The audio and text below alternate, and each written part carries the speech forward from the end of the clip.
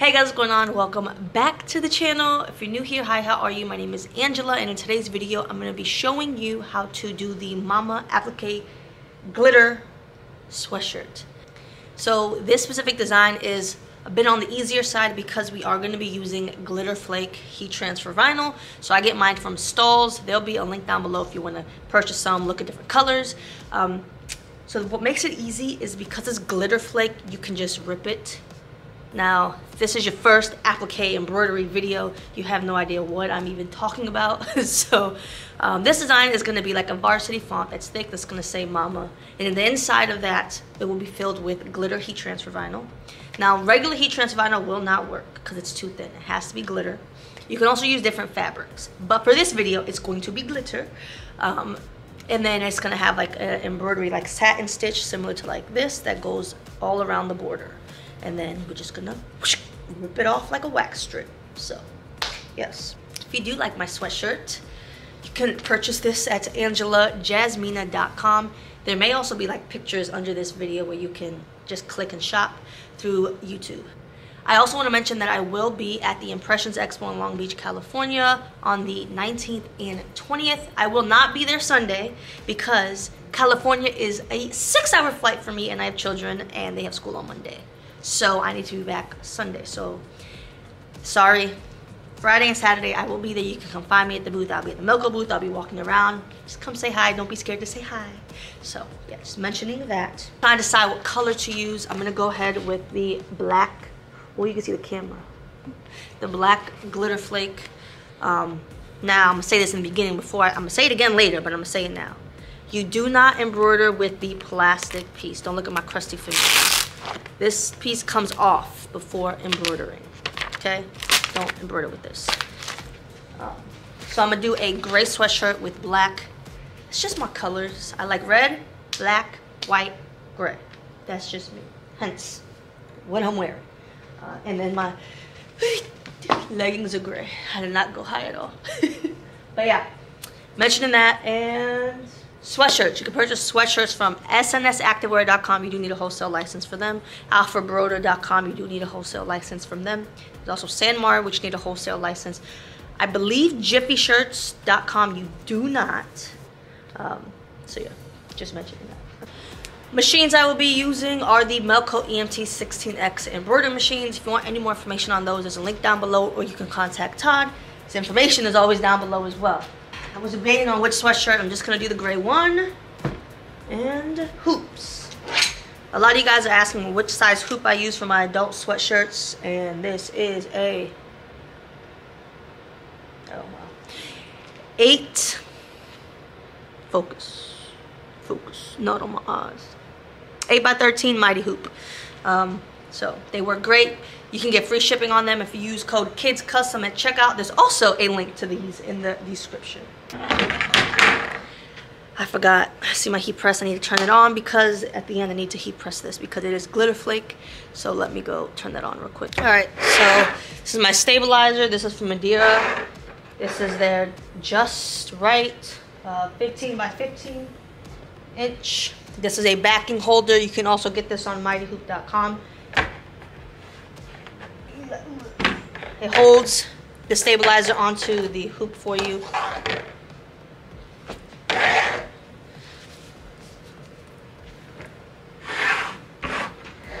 So to find the center point, my heat press is not on, so I'm eyeballing it this time.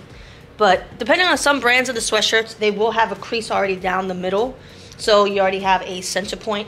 But if it doesn't, you would just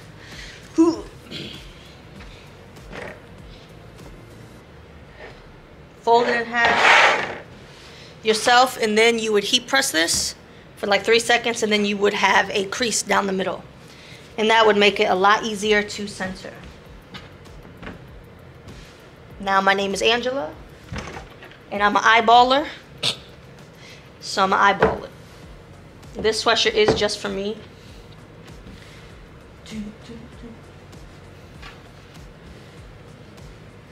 The way I know that it's like straight is there's like the bottom of here is a line, so obviously if it's crooked you could tell, and then there's words up here, so I always make sure the words are straight as well on the backing holder. It helps. Watch, I'm gonna take this off. It's gonna be so crooked. Just act like you don't see it. Hold on. No, this sweatshirt is already crooked to begin with. Look at this. So it's not me. I'm like looking at it. Sometimes you get sweatshirts that are just not straight. And I guess y'all see it firsthand. This is just a crooked sweatshirt. So this design is gonna look crooked no matter what. So just saying. So I want no words. Ooh, this is gonna drive me crazy because it's off. I don't want no whips and chains and you can I'm vanilla baby. Oh, that song is stuck in my head. I need some tape. The other question you guys ask me a lot is, what the heck is this? This is just packing tape. And what I use it for is placement. So you're not gonna be able to see it. Oh, you can kind of see it. This is just where I want the design to start. So the top of the design, I don't want to go past here. So this is just helping me position.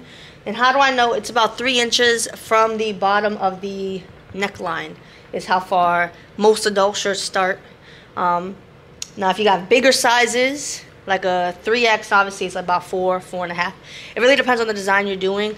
Like this design, it's not huge, but the top of the D, it's about 4 fingers-ish, 3.5 fingers, so it's about 3.5 inches. It depends on where you want the placement.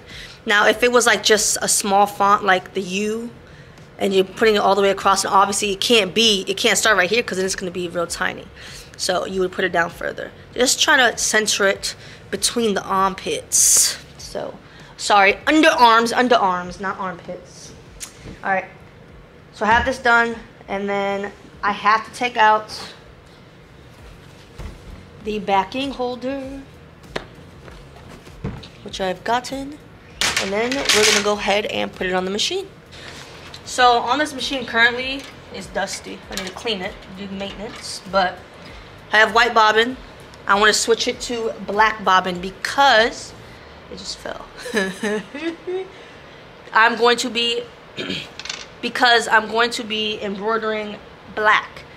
And then if you use white bobbin, sometimes the white will show through the black. I don't know if you can even tell on here. You could see it a little bit. My crusty fingers. I don't know if you could catch it, but like you can see a little bit of white. But because this whole entire design is going to be black all the way across, I don't really want the white to show, so I'm just going to use black bobbin. I normally will use black bobbin if I'm using black thread or a black sweatshirt.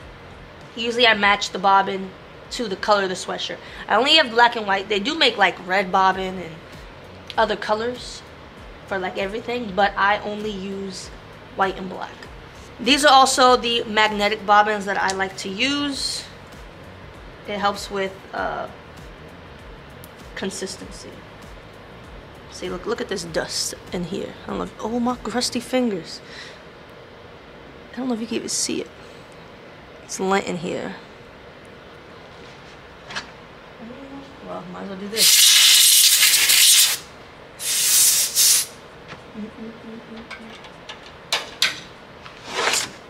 So I'm gonna go ahead and put this on the machine. Make sure it's not tucked in so it won't embroider. Can't even see. Embroider under itself. I've done that. You can go like this, or the front can embroider. So make sure that is not tucked in. And then I will center. And then I do a trace. This design is pretty big. Now I guess I should explain pretty quickly what the heck is appliqué, whatever you want to, appliqué, whatever you want to call it. So appliqué is the process of pretty much, you have an outline stitch, then it'll stop. You have a tack down stitch, it'll stop, and then a final border stitch. So it's just having fabric inside of your embroidery. That's pretty much what it is. Now it won't automatically stop. You have to make sure you buy either a design that is an applique design, and then in the machine itself you have to make sure you tell it to stop after it does the outline stitch, because what the outline stitch is, it shows you where to put the fabric.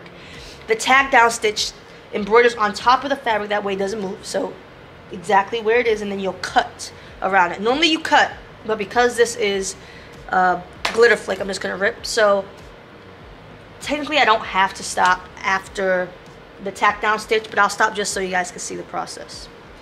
Alright, so I'm going to do a trace. Oh, good job, Angela.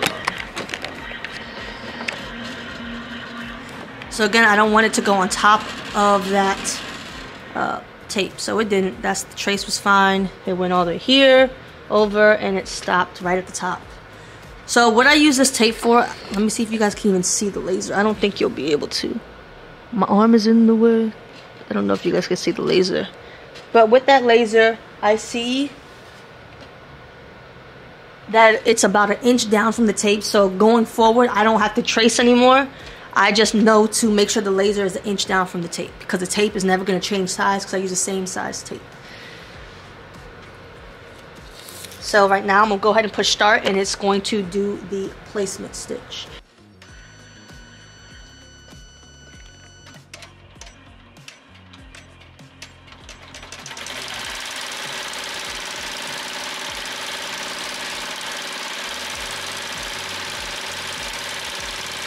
So I did do this in white. This design is going to take me 14 minutes to do.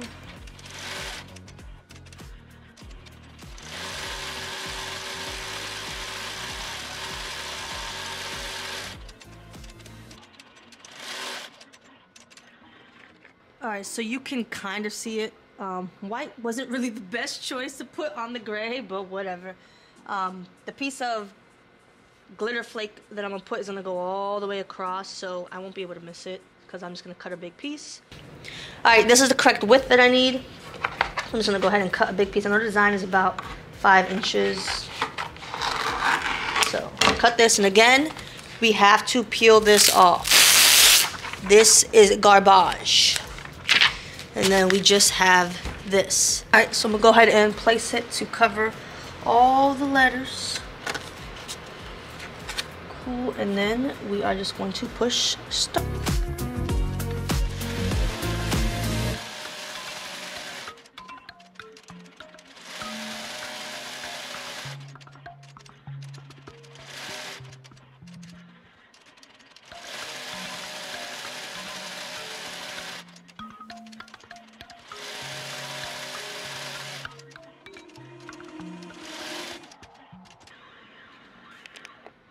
Okay, so normally if this was not glitter flake, you would go ahead and start cutting and trimming all around these letters, all the lines. That's where you would trim and cut, and that's how applique would work.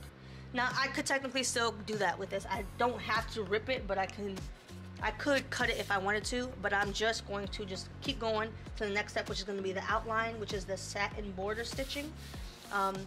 And then after that's done, that's when I'm going to rip it. But normally it stops right now because I'm technically supposed to cut it. If this was any other type of fabric, I would be required to cut. So I'm going to go ahead and start it back.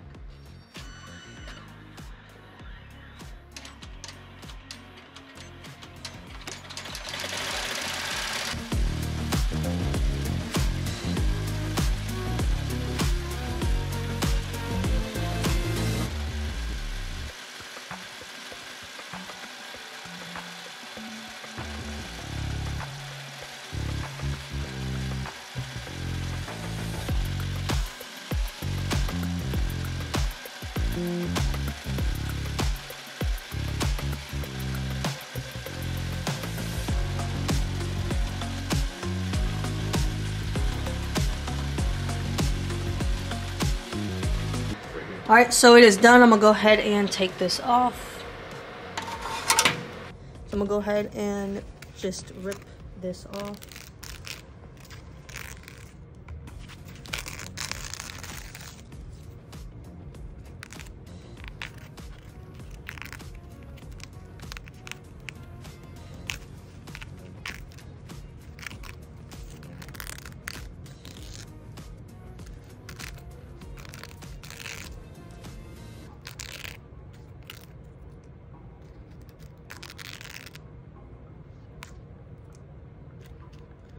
Why did I cut my nails?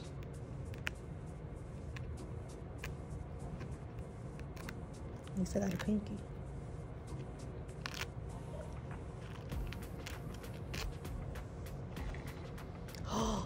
It wasn't recording. Guys, fail. I wasn't recording, but luckily I had Keenan recording for my TikTok, so I'm gonna just have to use that footage.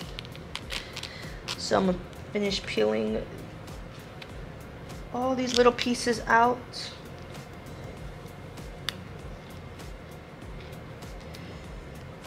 My fingers can't reach. Alright. I'm using, this is a vinyl weeder.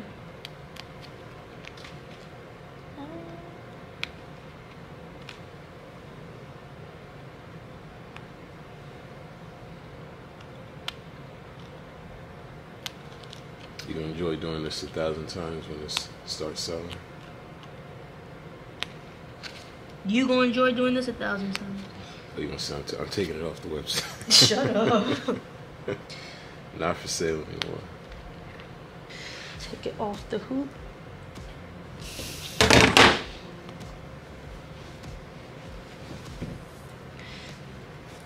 Alright, so now I'm gonna go ahead and cut the stabilizer on the inside.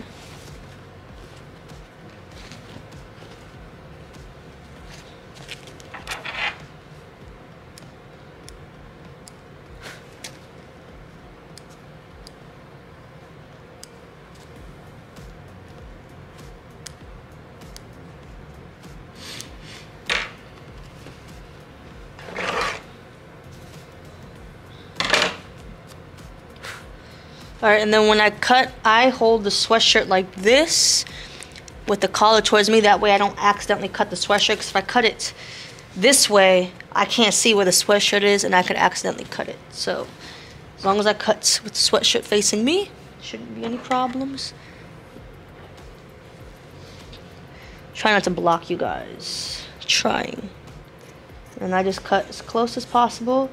These scissors are from Amazon and I just glide the scissors. I feel like I'm totally blocking you guys.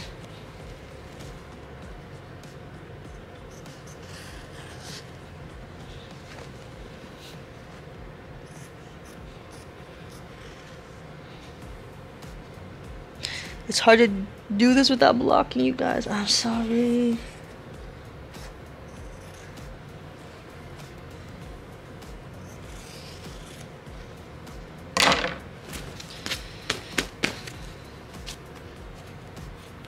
Alright, and that's what the back will look like. Alright, so here's what it looks like. So at this point, you would heat press it. My heat press didn't heat up fast enough yet. And you heat press it for about 10 seconds. And then it'd be adhered to the embroidery. To the sweatshirt, I mean. Alright, so I'm going to go ahead and heat press this, so ignore me in the video. This is after the fact. Heat press it 320 degrees for 10 seconds. Look how flat it is. Ooh. Love how it came out. So yeah, that was a quick, simple 15 minutes embroidery time for the sweatshirt. The design was from Etsy, so yeah. Hope you enjoyed the video. If you did, please give the video a thumbs up. Consider hitting the red subscribe button, and if you have any questions, go ahead and leave them down below. Thanks so much for watching, guys. I'm gonna try to get this posted today, and I'll see you in the next one. Bye!